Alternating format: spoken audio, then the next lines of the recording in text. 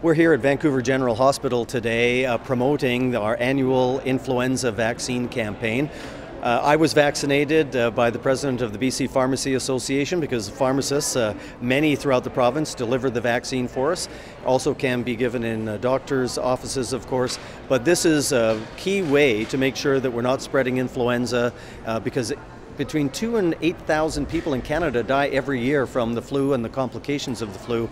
And of course, older people, people with immunocompromised conditions, children, these are all very vulnerable people to the flu. And so the more of us that get vaccinated, the less viral load there is in the community, the less chance that people that are vulnerable to the flu are going to have problems. It's provided free for almost everybody, and it's provided free for people who are at high risk of influenza complications and those who work and live around those who are at high risk. Children and adults with high-risk medical conditions should definitely be immunized, their family members, their care providers, seniors, and of course we as healthcare workers, because we serve and we care for people who are vulnerable.